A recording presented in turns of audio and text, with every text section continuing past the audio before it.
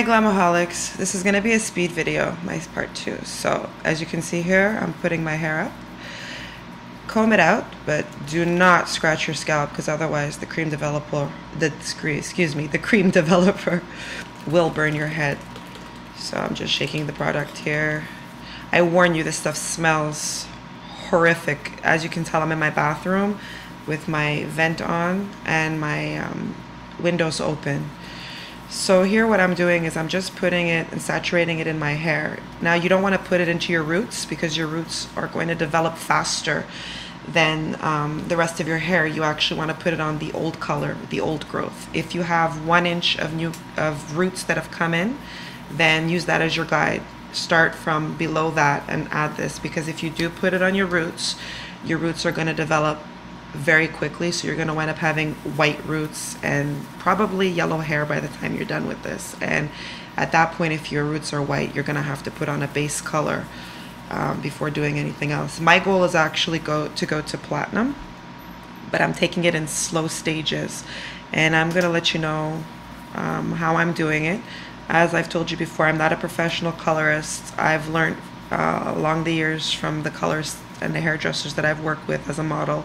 So please use caution if you're doing any of this yourself. Please do a strand test, which is what I did prior to doing this, to make sure that the quality of my hair was good enough to take all this processing.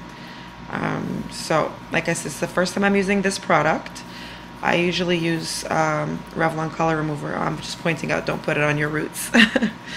I use the color remover, which I was very pleased with, but somebody suggested to me to try this Garnier Extra Light Cream Developing Bleach, and they said it was very good. So I'm actually testing it out and giving you guys my opinion on this product. So yeah, it smells awful. So just, you know, try and do it as quickly as possible to get it through and really saturate everything properly. Now when you first put it in, you want to leave it in about 20 minutes to 25 minutes on this part of your hair, with a maximum of 45 minutes. So which means the minute you start your application, you should set a timer. You should have it in that part of your hair for about 20 to 25 minutes. I'm just adjusting my lighting. And then for the last part of it, put it on your roots for the last 20 to 25 minutes, depending on how your hair develops.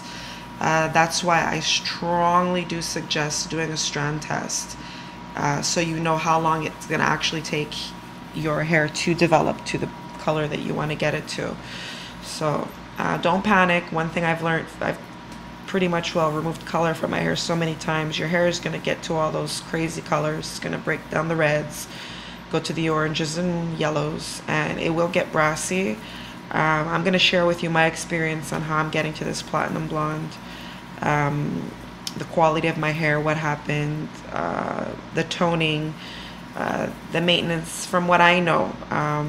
So I'm going to take you through my little journey of this crazy process. So also I will be putting up pictures of last time when I had my hair, when I went from black to red, because I didn't put it on my first tutorial, because like I said, I'm new to this whole YouTube thing. So don't mind me if you know, my videos are not 100% great. I'm just trying to give you, you know, the way that I know how to do things, and I'm still learning how to use my iMovie, so bear with me. Oh yeah, plastic cap to develop it faster because heat tends to develop. Thanks for watching. Stay tuned for part 3 on my journey.